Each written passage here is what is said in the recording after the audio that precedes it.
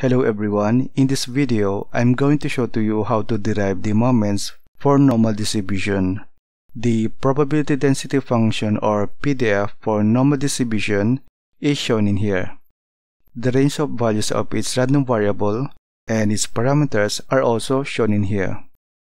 Now for the moments that we are deriving, it is expressed as this: expectation of x minus mu raised to n. So to derive the explicit formula for our moments, we need to evaluate this for normal distribution. So to begin, we know that expectation of x minus mu raised to n is equal to integral of x minus mu raised to n, which is from here in here, times the probability density function, which is this. We have here e raised to x minus mu squared over 2 sigma squared dx. The range of values of our random variable is from negative infinity to positive infinity, so we have here negative infinity to positive infinity. Now this integral expression is hard to integrate because of the existence of negative mu in here. So now let us transform this integral expression into another form that we can easily integrate. Let us use the transformation function z is equal to x minus mu over sigma. Then from here, x minus mu is sigma times z. Then from here, x is equal to sigma z plus mu. When we put this mu to the right, then dx will be the derivative of this. Note that the sigma and mu are the parameters for normal distribution, thus they are constants. So the derivative of x will be equal to sigma dz. Then let us substitute this in here. So we have our moments will be equal to integral of, for x minus mu we have sigma z, then raised to n we have sigma raised to n, z raised to n, then we have this, then we have here e raised to negative, then for x minus mu again we have sigma z, then raised to 2 we have sigma squared z squared, then over 2 sigma squared. Then for dx we have this sigma dz. Now for the limits of our integral, when x is negative infinity, in here z will be negative infinity minus a constant is still negative infinity, then divide by constant which is always greater than 0 is still negative infinity. So we have here negative infinity. Then when x is positive infinity, in here we have here positive infinity minus a constant is still positive infinity, and divided by a constant which is always greater than 0 is still positive infinity. So we have here positive infinity. Then let us cancel out sigma squared over sigma squared and sigma over sigma. Then let us move the constants from here outside of this integral. So we have sigma raised to n over square root of 2 pi. Then the remaining terms are z raised to n, e raised to negative z squared over 2. Then we have here dz. From negative infinity to positive infinity from here. Now let us evaluate this integral expression. Let us use the integration by parts. Remember from calculus that we have the formula for integration by parts. Integral of u dv is equal to uv minus integral of v du. So what we're gonna do is to make this term in here, this integral expression in here, to be same with this by assigning u and v from here. Now let us assign dv to be equal to a term with this exponential term Then we have here dz. We need a term in here. Remember from calculus that the derivative of e raised to s, let us use the variable s, is equal to e raised to s ds. Then if we let s to be this term negative z squared over 2, then we have derivative of e raised to negative z squared over 2 becomes e raised to s, which is e raised to negative z squared over 2, then ds, which is the derivative of this. So we have here negative 2z over 2. So we have negative 2z over 2. Then we have dz. Then we can cancel out this 2 in here and 2 in here. Then this one will become negative z e raised to negative z squared over 2. Now let us put this in here. Then the integral of this, which is v, is equal to the integral of this, which is this. So we have e raised to negative z squared over 2. Then for letting dv to be this, we need to determine u such that if we multiply it with this dv becomes this. Observe that we have already the exponential term, same with this, and dz in here, but in here we have z raised to n, and in here we have negative z. So if we let this u to be negative z raised to n minus 1, then multiplying it with this becomes negative, negative becomes positive, then z raised to n minus 1 plus 1 is z raised to n, which is same with this. Then this term is same with this. So now this integral of u dv using u this and dv this is same with this, and then the value of this integral expression will be this. So we have integral of z raised to n e raised to negative z squared over 2 dz from negative infinity to positive infinity, which is from here, is equal to uv minus integral of v du. So uv is this times this, negative z raised to n minus 1 e raised to negative z squared over 2, then minus integral of v du. So we have here integral of v, which is this, times du, which is the derivative of this. So we have from here du is negative of n minus 1, z raised to n minus 1 minus 1 is n minus 2. Then we have dz. So putting this in here, we have negative of n minus 1, which is same with negative 1 times n minus 1, then z raised to n minus 2 dz. Then this is from negative infinity to positive infinity, so we have here negative infinity to positive infinity. Then this also has to be evaluated from negative infinity to positive infinity. Then let us evaluate this.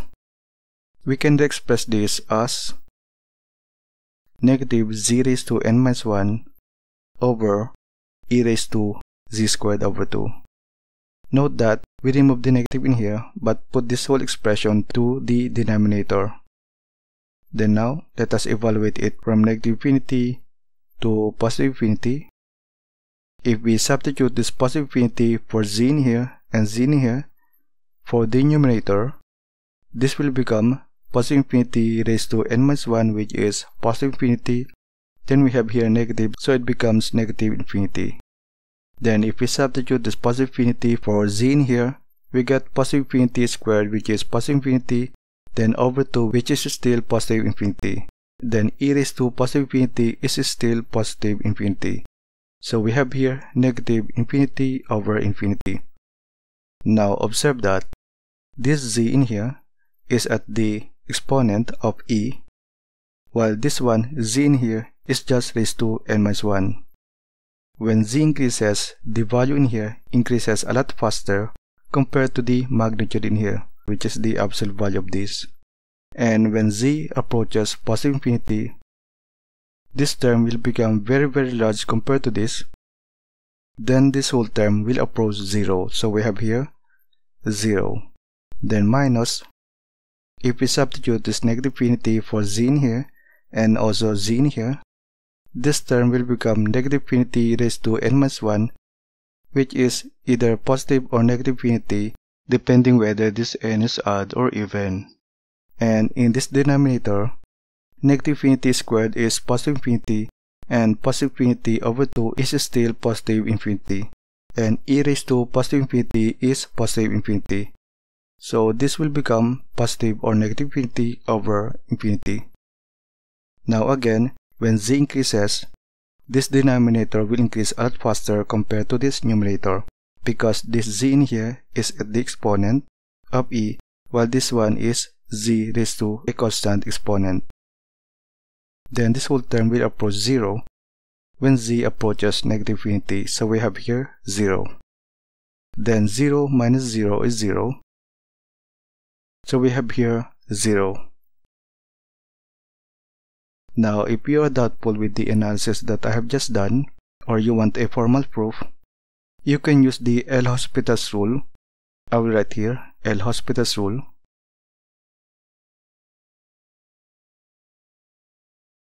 And apply it n-1 times in here. By doing that, this numerator will become constant, and this denominator will become a polynomial of z times e raised to z squared over 2, which when we evaluate it as z approaches positive infinity or negative infinity, this denominator will become infinity. So this whole term will approach 0 when we apply the L'Hospital's rule n-1 times in here, then evaluate it from negative infinity to positive infinity. So now we have here 0. Then for this integral expression, we can cancel out this negative in here and this negative one here. Then we can move this constant n-1 outside of this integral expression. So let's do that. Equal to n-1 times integral of, let us write this z raised to n-2 first, then this e raised to negative z squared over 2. Then we have dz. Then this is from negative infinity to positive infinity. Now observe that this integral expression here is similar to this integral expression, except that this is n while this one is n-2. So since they are just constants, if we evaluate this integral expression, it will become like this, but this n in here and n in here will become n-2. So let's do that. So we have here n-1. Then evaluating this integral expression, we have this n becomes n-2, so we have n-2 minus 1, which is n-3. Then integral of z raised to n-2 minus 2 is n-4. Then e raised to negative z squared over 2 times dz, from negative infinity to positive infinity. Then do it again. This n became n-4, so we can put n in here to be n-4, and also in here becomes n-4. So we have equal to n-1 times n-3. Then this one is this one, but n becomes n-4, which is equal to this. So we have to change this n and n in here by n-4. So we have here n-5. Then integral of z raised to n-4 minus 2 is n-6, e raised to negative z squared over 2 dz, from negative infinity to positive infinity. Now we can do it again and again. This n-6 will go down and down, n-8 and -10 until we exhaust it. So now we can put a terminating point in here. Let us put it as p. So we can have here n-1 times n-3 times n-5, etc. And we have here integral of z raised to, let us put p to be the terminating point in here, when we evaluate this again and again, e raised to negative z squared over 2 dz. Now, what is the terminating point for this series in here? Observe that when this n-6, the terminating point in here is n-5. When in here this is n-4, the terminating point is n-3. So we can say that the terminating point in here is equal to this plus 1. Because n-6 plus 1 is n-5. This one is n-4 plus 1 is n-3. And also this one, n-2 plus 1 is n-1. So we have here terminating at p plus 1. So now this is from negative infinity to positive infinity. So now what should be our terminating point? P should be the something that could make this whole integral expression be easily integrated. If this p is 0, then we're left with integral of e raised to negative z squared over 2 dz, which can be integrated using the similar form to the Gaussian integral. We can transform it to become a Gaussian integral that we can easily integrate, which I will show you a little later. And also we can terminate this p to be 1. So this one will become z times e raised to negative z squared over 2 dz, where this integral is to be, compared to this, to be this negative of this, because that term is just this term without the negative sign here. So the integral will be negative of e raised to negative z squared over 2. So it is okay to terminate this p to be 0 or 1, or this one to be terminated at 0 plus 1 is 1 or 1 plus 1 is 2. But observe that this is a series where we reduce each term by 2. Each term in here is the preceding term minus 2. So now if n is odd, then this one will become even.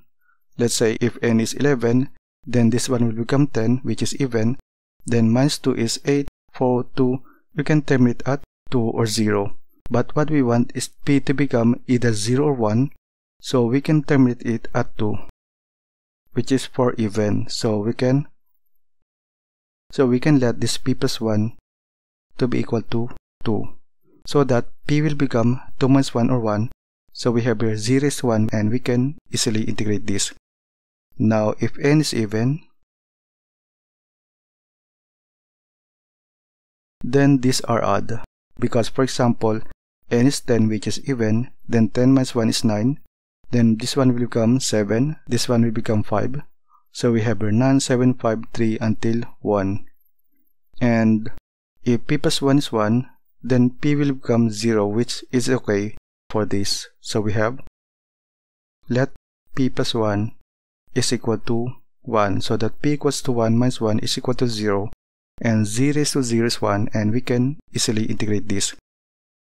So now let us derive it case by case. Let's say if n is odd, so we have let p equals to 2 minus 1 or 1.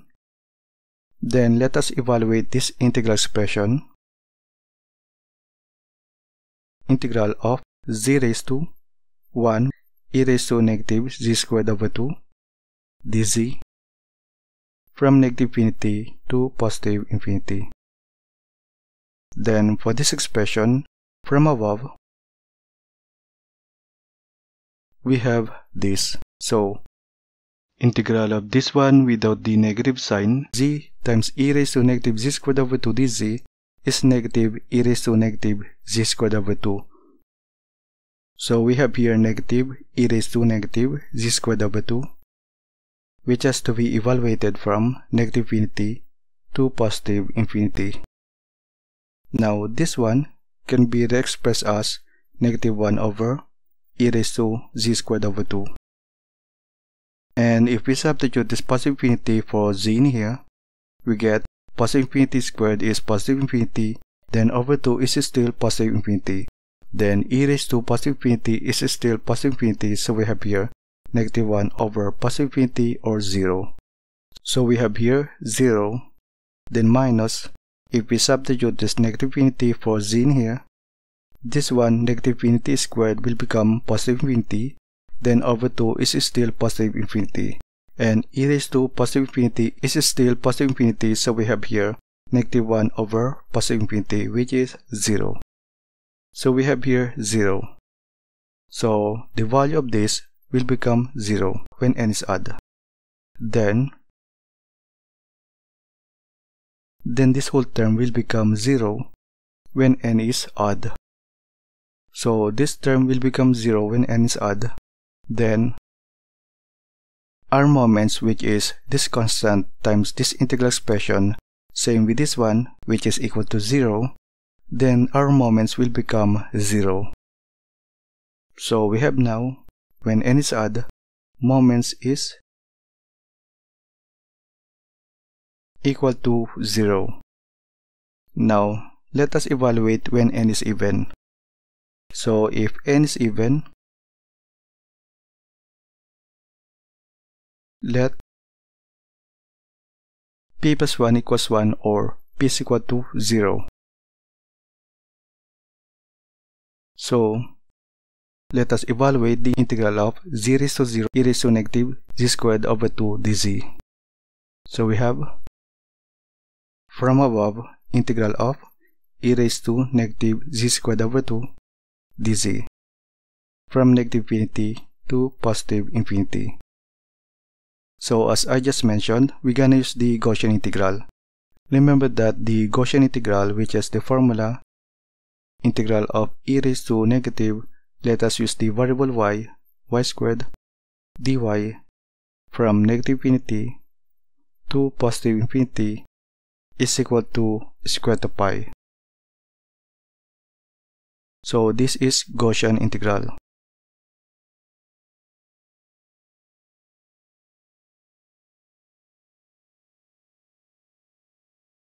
Now if you want a proof for this one, I have a video for this proof and I put the link in the description below.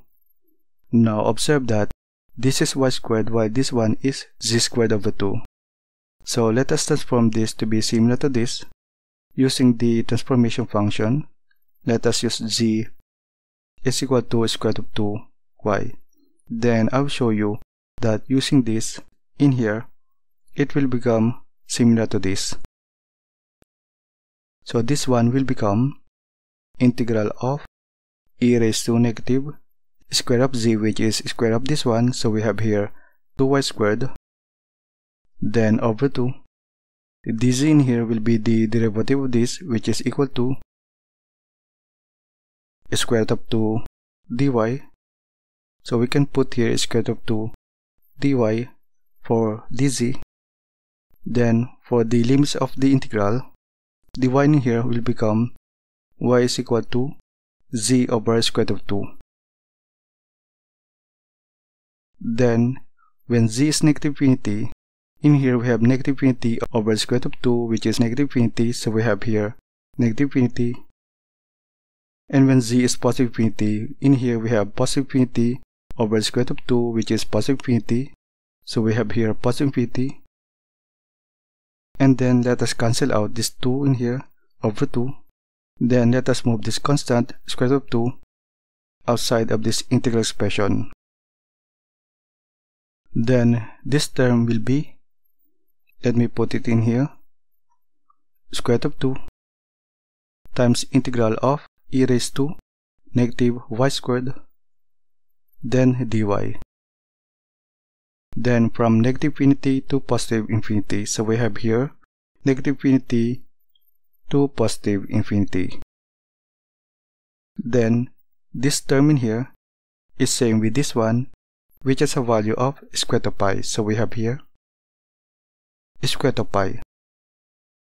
Then this will be square root of 2 times square root of pi, or square root of 2 pi. So now we have this as square root of 2 pi. So for this will be square root of 2 pi when n is even. And also P is equal to, we put here 0, so we have 0 in here. Then let us evaluate this when P is 0, so it will terminate at 1. So let me use another clean sheet. So we have here n minus 1 times n minus 3 times n minus 5 until it is equal to 1, because in here we put P is equal to 0, or 0 plus 1 is 1. Then let us evaluate it. Let us transform this using another variable. Let us have n is equal to w plus 1. Then let us substitute this in here. So then we have here w plus 1 minus 1 is w. W plus 1 minus 3 is w minus 2. Then w plus 1 minus 5 is w minus 4, etc. until it becomes 1. Now let k to be the number of terms in here.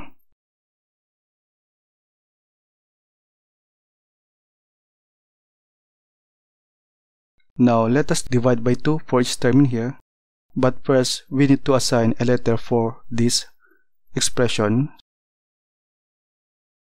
Now let us divide by 2 for each term in here. We have a over, since we assign here k to be the number of terms in here, then we have here over 2 raised to k is equal to w over 2 times w minus 2 over 2 times w minus 4 over 2, etc. until becomes 1 over 2.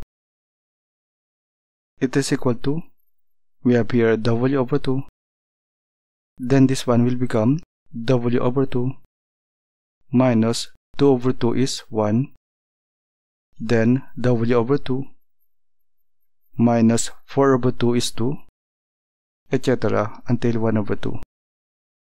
So now observe that this term in here is reduced by 1 from here, and then this term is from here reduced by 1 until it becomes 1/2.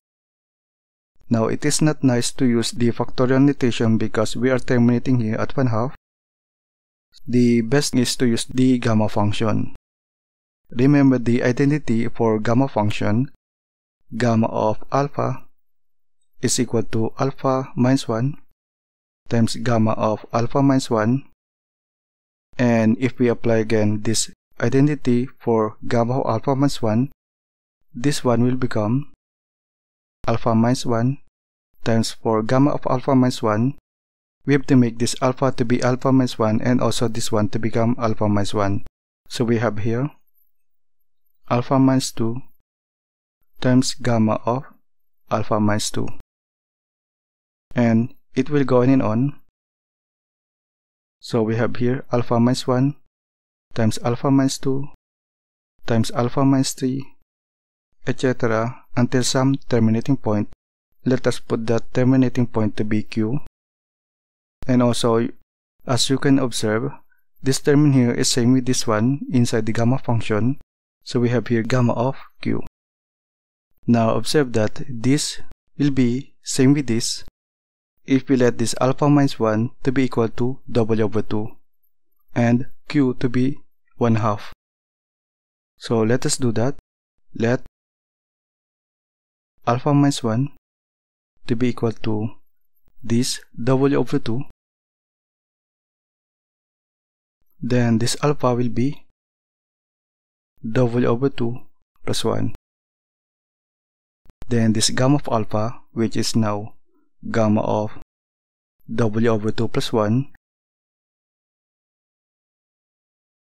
is equal to this one, which is equal to w over 2, then times this one is from here minus 1, so we have here w over 2 minus 1, then again w over 2 minus 2, etc. until we have q, which is, we let here q equal to 1/2. So terminated at q, which is 1/2. Then we have here gamma of 1/2.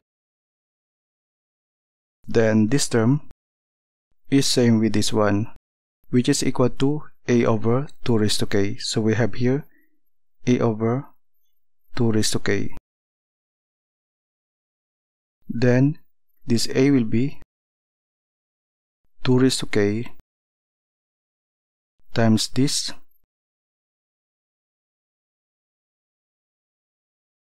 over this gamma of 1/2.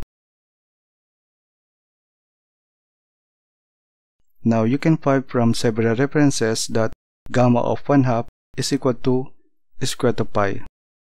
So you can check out for gamma function and check out the gamma of 1/2. You can see that it is equal to square root of pi. Then now let us again bring back the n from w.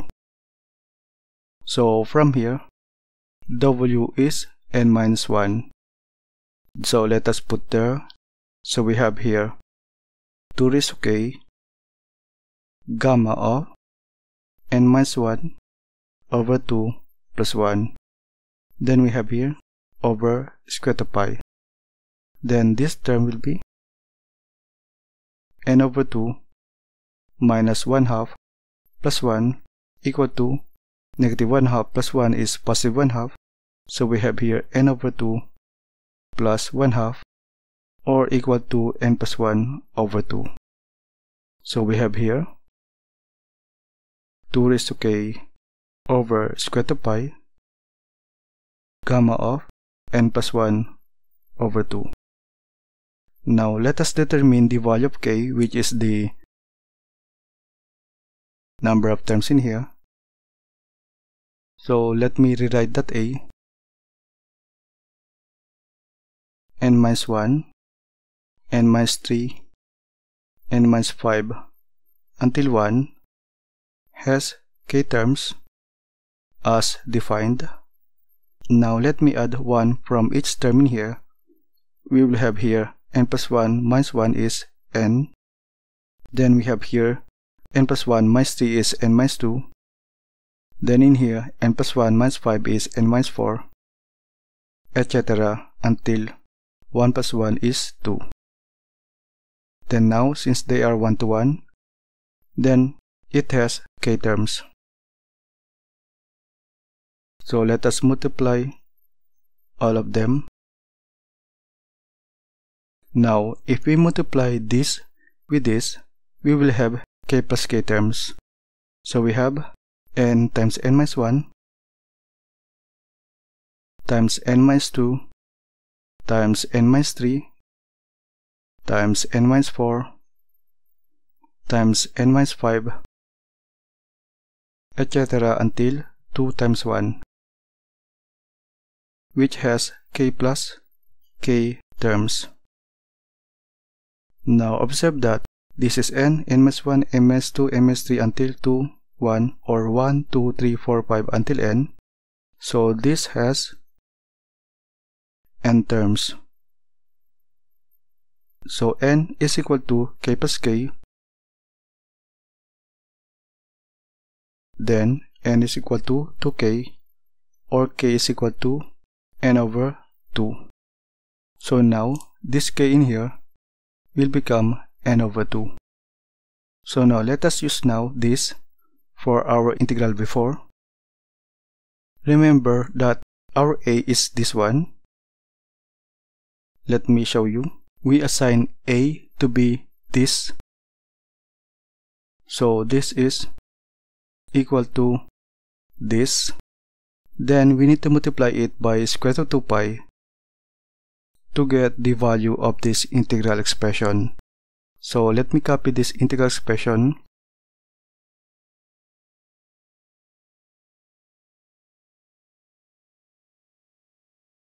So this one will be equal to our a, which is this. So we have 2 raised to n over 2 over square root of pi, and we have this gamma of n plus 1 over 2. Then remember that we have to multiply it by square root of 2 pi. So we have here square root of 2 pi. Then we can cancel out this pi in here and this square root of pi in here. Now let us now use this one for our moments. Remember that our moments is equal to this constant times this integral expression, which is this one that we just copied. So let me copy this term. So we have here moments is equal to the constant in there times this integral expression. So we have 2 raised to n over 2 gamma of n plus 1 over 2. Then square root of 2. Then we can cancel out this square root of 2 and 2 in here. Then let us bring back this square root of pi to be gamma of 1 over 2.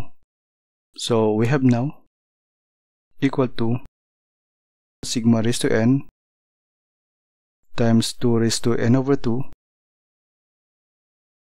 then gamma of n plus 1 over 2 over gamma of 1/2. So now we have our moments for the normal distribution. So this is when n is even. Otherwise, moment is equal to 0. So now that's our moment for the normal distribution. So now let us verify that using the moments we can verify the mean and variance from here. Let me copy this. Let us use another sheet. So we have here our moments. Now for the variance, we know that variance can be expressed as expectation of x minus expectation of x. We have here squared, and we know that expectation of x is equal to mean, and for normal distribution it is equal to mu. So we can put here mu. Then it is equal to expectation of x minus mu raised to 2, and this moment can be expressed as expectation of x minus mu raised to n. When n is equal to 2, this one should be equal to our variance. We know that the variance for normal distribution is sigma squared. Let us verify that. So expectation of x minus mu squared, that is making n to be 2, will be sigma raised to 2 times 2 raised to 2 over 2, then gamma of 2 plus 1 over 2, then over gamma of 1/2. So this will be equal to 2 over 2 is 1 plus 1 over 2. Now from our identity, gamma of alpha is equal to alpha minus 1, gamma of alpha minus 1, then gamma of 1 plus 1 over 2 is equal to alpha minus 1, which is this term, minus 1, which is just 1/2. Then again gamma of this alpha minus 1, which is this term minus 1, which is again 1/2. And we can substitute this in here. So we have sigma squared. So 2 over 2 is 1, we can cancel out. So just times 2 times 1/2 gamma of 1/2, then over gamma of 1/2. Then we can cancel out this gamma of 1/2 over gamma of 1/2, then 2 over 2. So we have here sigma squared. Remember that we use this formula because n is even. Otherwise, if it is odd, then it should be equal to 0. Now for our mean is equal to expectation of x. Let us verify it from that. Take note that expectation of x minus mu is equal to since this is a linear and mu is just a constant. So we have here expectation of x minus expectation of mu, which is just mu. Then for our formula of our moment, it is expectation of x minus mu raised to 1. So n is equal to 1. And from here, when n is equal to 1 or n is odd, this moment is equal to 0. So this one will become equal to 0. Then expectation of x will be this mu to the right becomes mu. So we have now our mu for our mean, which is correct for the normal distribution. So we have verified that using our formula for moments for the derivation of variance and mean for normal distribution leads to correct results. So this ends this video for the derivation of moments for normal distribution. I hope you enjoyed this video and the next video as well. So thank you for watching, and don't forget to subscribe in my channel.